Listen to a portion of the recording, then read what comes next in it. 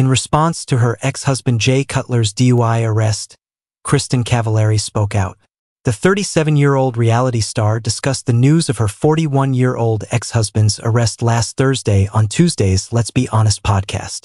The fashion designer informed her audience, "I wanted to hop on here and just let you guys know that this episode was recorded right before a very public incident that happened last week with my ex-husband.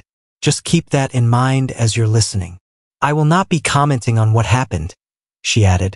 The mother of three said, "I do, of course, wish Jay nothing but the best, and I do hope that he gets the help that he needs. But that's the only thing I will be saying about it publicly."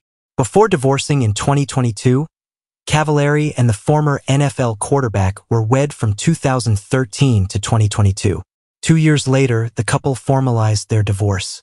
The former professional athlete and graduate of Very Cavallari has a daughter named Sailor, age 8, and 2 sons, Camden, age 12, and Jackson, age 10. Cavallari was frustrated and disappointed by Cutler's arrest for DUI and weapons possession, according to a source last week.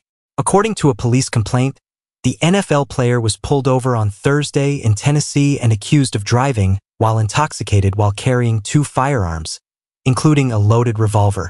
Later that day, Cutler posted a $5,000 bond and was released from Williamson County Jail. Cutler always marches to the beat of his own drum, according to a source, who also said that Kristin has been on good terms with him, but this is just disappointing. They said, "She will discuss it on her podcast, but she views it as a black eye and despises having to be there and answer for it now. Cutler is always going to do what he wants to do," the insider continued, implying that this was a big factor in the breakdown of their marriage. "That won't change, which was a major factor in their initial breakup," they continued. According to an insider, Cavallari didn't anticipate this happening because she had assumed her ex-husband was, for the most part, okay. Now that it's over, they're going to talk about where his head is at, whether he needs help or whether this was just a bad incident. They clarified. They remarked, "She is glad that no one has been harmed or worse, but it is just annoying that she has to put up with Jay's problems. There is no scenario where this should have happened in Kristin's perspective, but now that it has, they will deal with it and she can only hope for the best. But it isn't a good look at all," the person went on. "There is no scenario where this should have happened in Kristin's perspective, but now that it has, they will deal with it and she can only hope for the best. But it isn't a good look at all," the person went on.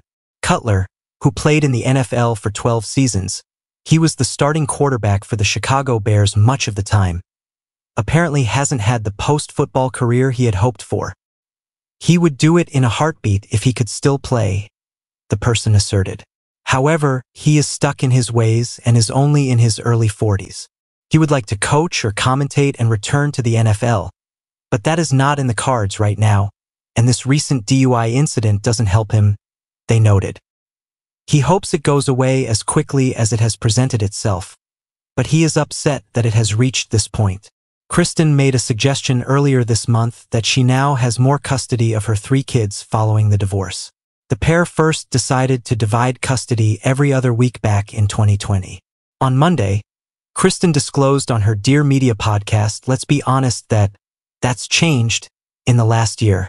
"Right now, my life is all about my kids and my job, and I couldn't be happier or more fulfilled. Making my house precisely how I want it is what brings me serenity, which is what I consider happiness."